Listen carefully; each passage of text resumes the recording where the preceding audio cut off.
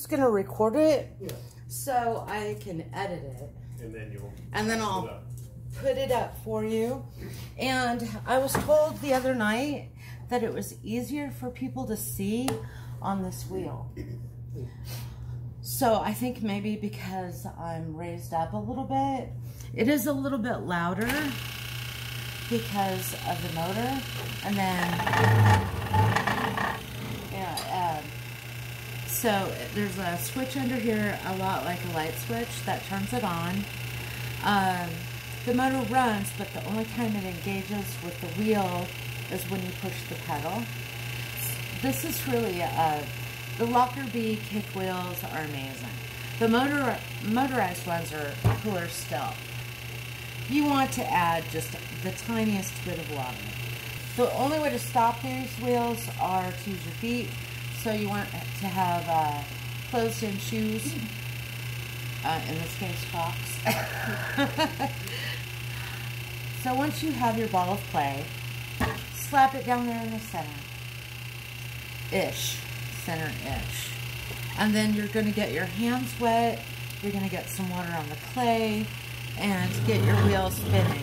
Now those wheels, the regular electric wheels, the on switch is on the right-hand side. They go both directions for left-handed and right-handed people. When you're centering, you want your wheel to go fairly quickly, but before you start to center, you're just going to push down slightly and use this portion of your hand to seal the clay to the wheel. So we're just sealing at this point. Just going to make sure it doesn't slide off and hit somebody, right? Or go into our pants.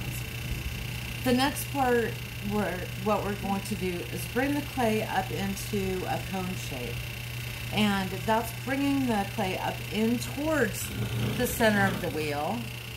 And for this size of a piece of clay, this helps to place your palms as if you kind of pretend like you're going to crack a nut between your palms.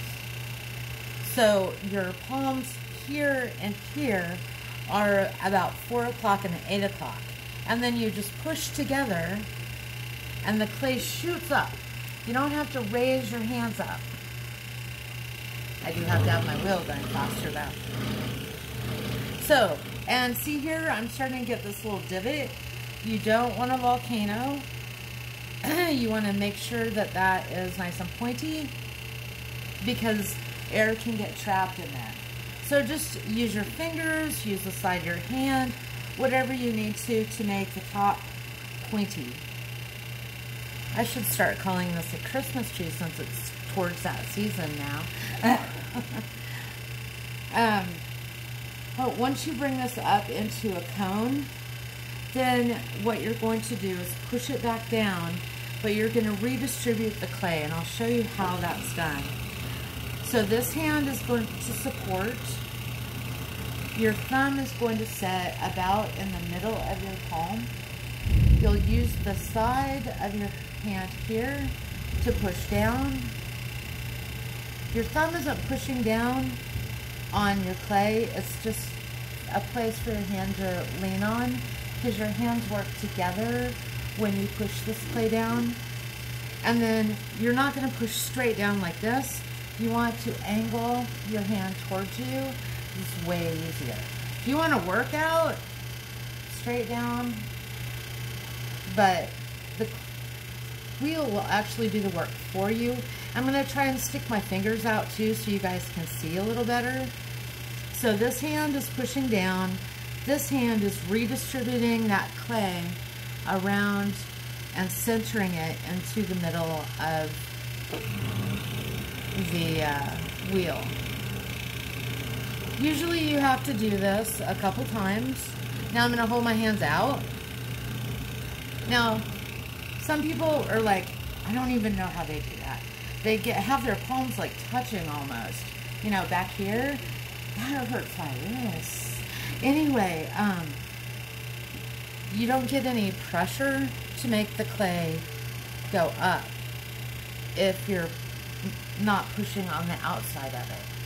So you want to push on the outside and then support push down. So if you're pushing down but not in, you're going to get a mushroom.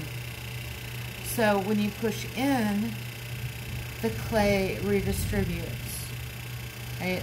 So you're just using from about here down to push in. When you push, you don't have to push really hard. It's more about holding. So I'm going to hold my hand still at this point. If I push, I can push this off center. If I'm not pushing hard enough, I'm just going to bounce. You can see my elbows are into my body. A lot of times my elbow is going to be on my thigh. I can use this leg to push in and help support my hand so my hand doesn't move. It just stays at the same place. Right. And then when you release the clay, you release it very slowly. Because if you're holding on to it and you release it quickly, it goes off center. So you always, no matter what you're doing, want to release the clay slowly, like a breath. You just want to relax your muscles and let go of the clay. Now, I can't open this up when it's this tall because my thumbs aren't long enough to get to the bottom. So you have to push the clay down into kind of like this cake shape before you can open it. A little bit more speed here.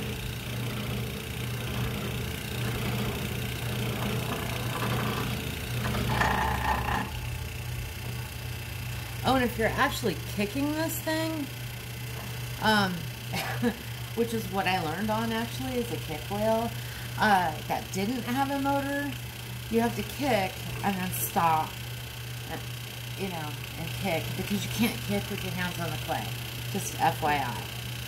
This is the most beautiful thing to trim on. You'll be learning trimming next week because you can really control, and kicking while trimming is wonderful because you can really control the speed. So now I want to find the center. I'm going to support my hands on the wheel, find the center with my thumbs, and push down. I'm going to need water because you'll run out of water and get sticky. Anytime you feel your hands getting sticky, you want to add water. Now, the way I have my thumbs is nail to nail. So I'm just supporting on the wheel and pushing down. I don't want to go all the way down. And this is the only time you would want to stop your wheel. I know my bottom on this is a little thick, but now it's a good time to check. So I can push this down in, stick my finger to the bottom, pull it out, but now I know how thick it is. Check it when it's thicker rather than thinner. Because that doesn't give you much to play with. And when you use the wire tool, which I left over there, to cut your piece off in the end, no matter how hard you press down on the wire tool, it lifts slightly. So, actually, I'll just grab that one here. So I get that drilled again. Alright. So, then I'm going to open it out into a beaker shape. So I'm going to put my thumbs back in and then pull them out. There's two ways to do that. There's that way, and then you could also support with one hand and use your finger to pull it out towards your palm. So I'm going to start with the pulling out with my thumbs to open the bottom. And then I'm going to have you guys come by and look. So I've opened out. You can see my nails have dug in to the bottom. So there's nail marks. Even though I don't have long nails, I still have nail marks in there. That's okay because I'm going to use my thumb. And I'm going to use the fat part of my thumb, can you guys see? To flatten this. Yeah? And to compress the bottom of the clay. Now, if I want to open it up further, I can use my finger this way, go a little bit further out. I still want to compress the bottom. What do we actually make? A cylinder. Okay. So anything, a cylinder is a good starting point. You can make a cup, you can make a vase. A lot of things start with a cylinder shape. Next week, you're gonna learn bowl shapes. So rounded bottoms. And those are basically the only two shapes that you need to learn how to open. Because everything can come out of either a flat bottom or a round bottom shape. So even bottles, it depends on the bottle shape, on whether the bottom is round or flat. Bottles themselves are more advanced, so you won't learn that in the beginning. But now, since I opened this out, I opened it further to the inside, so you can see that my fingers are curved in. My inside hand, from now on, I'm going to work with one hand inside and one hand outside between 3 o'clock and 6 o'clock. I'm going to use my middle finger, not my ring finger. Ring fingers index fingers are too strong. You push too hard with those. And we're not pushing at all. And this is a really hard thing to not do. What you're doing is you're locking in at the narrow point that you created at the bottom. You don't let your fingers move at all. You don't push. You hold. You hold at that point, and the thicker clay above it will move up as you bring your hands up. So I want to also make a little bit of a notch. I'm going to use my thumbnail, support the inside. One hand is always touching the other. I don't want to make a really deep notch, but I want a little bit of a notch. And then also remember, your hands need to slide across your clay, so make sure your hands are wet. So then you bring your fingers in and you use this part of your knuckle. This is your guide, this bone is your guide. If it's sticking out here, you're going to either end up with a bowl, or you're going to be using this part of your knuckle and making notches all the way up the side of your piece. If your bone is sticking up, the clay's coming up. You're using this fatty part of that knuckle and the fatty part of the side of your finger. So you support one hand on the other, either here. A lot of times on the short piece, when the piece is still short, I'll just stick my thumb up under here. Get a little bit more speed going. You don't want your wheel to go fast. You want it to go at a nice rate, but not super quickly. And then you have to bring your hands up really, really slow, because if you bring it up too quickly, I need water. There we go. Finish bringing this up. If you bring your hands up too quickly, you'll create a tornado shape. It'll throw your clay off center. One side will end up being higher than the other. What you want to see are these very small lines close to each other. Okay? So now I'm going to add more water, support on the inside, notch on the outside. Make sure my notch is wet. Get back in there again. And I can pull with my knuckle, or the other way you can pull is what I call the upside down pray hands. So you put your hands together, curved slightly, overlap your thumbs so these are working together. You lock in your notch, so you're not pushing, you lock in, and then you bring your clay up. Ooh, I'm starting to stick again. And you can stop, go back to where you left off, and continue your pull. Okay? But you want to let the wheel go around once. For every little bit you come up. Now, if you're pinching, once you get to the top, it's going to look like that, because I was pinching. I'm going to try and get rid of that. I can compress with the webbing between my fingers, I can also support and compress this way. But you'll know if you come off the top and you see a pinch mark that you're pitching, you really just want to lock in and bring that all the way up. So one more time, notch, a little bit more speed there, and pull.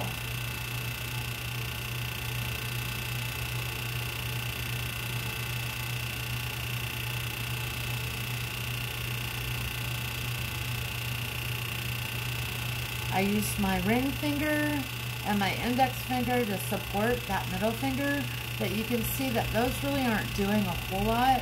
It's my middle finger where all the clay is accumulating. Don't worry about all the slip on your hands. Some people like to throw a slip instead of water. It's a personal preference. Now, what do you do once you've pulled this thing? So now, to shape it, if you want to bring it in, we do something called collaring. This is the only exception to having your hands on the outside of the piece instead of one inside and one outside. You want to get as much surface area touching as possible and slowly bring the clay in. Because if you go too fast and squeeze too hard, it'll buckle. So just go in slowly. Now, I don't know if you guys can see this, but as I bring this in, the clay thickens. Right? So I can actually bring it in far enough to where I can go back and pull it again, so the thickness up here matches the thickness down here. Now, say I want to make this fatter. Your metal rib is a great tool to change shapes. I can even use it here. I support always the inside, right? But generally, you hold it in your hand this way, with the curved in towards the clay. You can use the other side. It's up to you and what you're doing. Then use your thumb to push in, make it flexible. You push out from the inside to make things fatter. Gently. You want to hold your rib at a 45-degree angle. If you're holding it at a 90, you're scraping. 45, you're going to pull the extra slip off, but you're not going to scrape clay off. And then less than a 45, the clay grabs onto it, pulls it out of your hands. No fun. And then it distorts your piece too. So, you can use the rib for lots of different things. Then also your wooden tool, you know, you can use it to make marks. You always want to support on the inside. Think about the shape of your piece. You know, do you want a flat lip? Do you want a rounded lip? Do you want your lip to go towards the inside? Do you want it to come out? You're using all these little parts of your fingers and the fleshy parts usually to make these gentle changes. If you want this to go flat over, it's probably going to fall down and it's not going to work because gravity is not your friend when it comes to clay. It has to be able to support itself. And I'll talk way more about that when we talk about bowls next week, because bowls have sides that come out and you have to leave clay for support. So now I want to get all of the water out from the inside of my piece, and I mean all of it. Don't leave water in there. When your clay starts to dry and there's water in the bottom, I mean, it will take longer to dry. You'll end up with cracks. It's not a good thing. You can also use your sponge to get any extra slip off the sides of your piece if you want to clean up the rim a little bit. Now comes the tricky part. Oh, also, I have a throwing handbook that one of my students made for me. He was actually, when I was teaching at Washburn, he was a graphic design major, and he took a lot of ceramics. And one of his senior projects was to create this great throwing handbook. So he took a bunch of pictures, and so it's all illustrated. He went through his notes, wrote down what to do, and then he said I could use it anytime I wanted to for my classes. So if you go to the webpage, go to Handbook and Handouts, there's information there, and there's some more I need to add. But there's always this little extra bit of clay at the bottom here. Oh, one more thing I want to show you.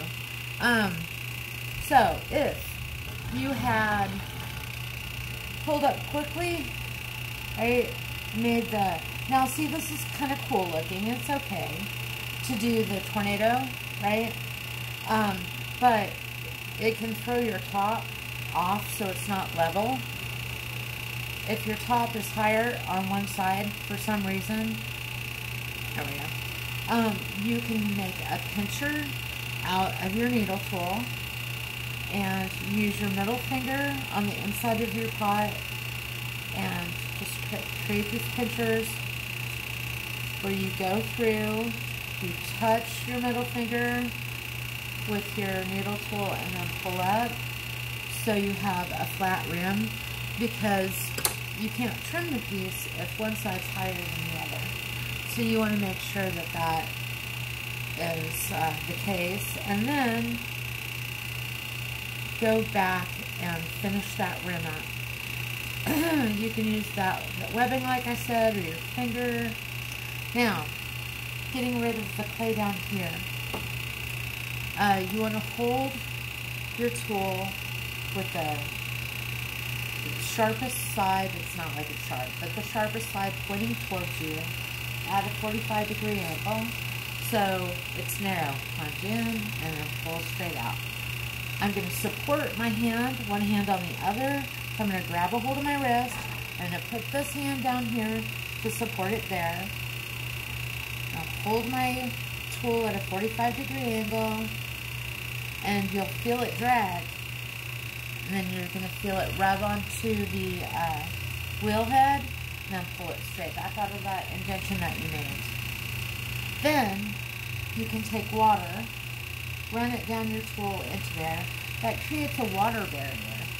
So when you hold the flat side of the tool down here and go underneath, and you push that clay up again, that water helps it so it doesn't stick. So when you pull that off, you can generally, not always, but generally get it in one piece. And then that's less that you have to trim, because you're always going to end up with a little bit down there. And then if you want to, you can also go back with your sponge or go back with your rib and smooth all that out. So then, you're ready to take this off. So you're going to put some water on the wheel. I have my fancy wire tool, but they all work the same. Going to wrap them around, place as much pressure as you can with your thumbs onto the wheel, and pull towards you. I like to see it move just a little bit. Sometimes if I don't see it move, I'll pull it under again. And then you'll have a board ready for your piece to sit on. So piece upside down, grab one side, tilt it up slightly. You can scoot it off that way. You can actually pick it up this way. You can slide it off onto your hand and set it down that way. You have options on how you want to move that.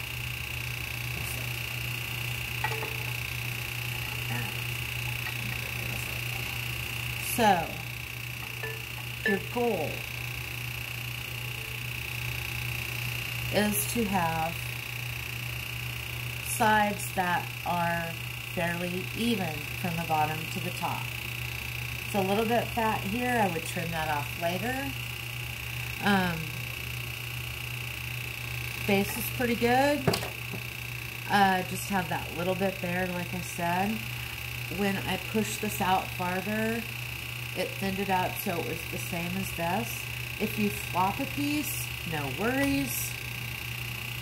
Squish it together. Get as many finger marks as you can in there. Gives it more surface area, it dries faster. And then use the concrete board to set it up on in an arch. I said surface area.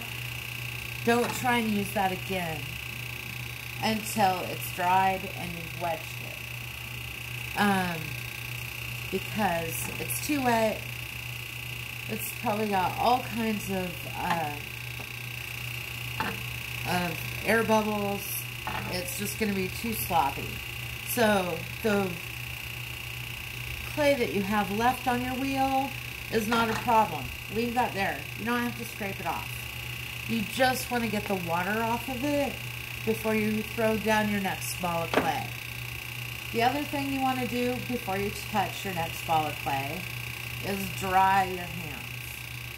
So we're going to use these rags to dry our hands, not clean them, just dry them. And then we're also going to, after we're done tonight, we're going to wash them out in the sink, bring them back, and this is the final cleaning method of our wheels. I'll show you how to clean that later too. So, go ahead and get your clay ready. You want around 1.5 pounds? About 1.5 pounds.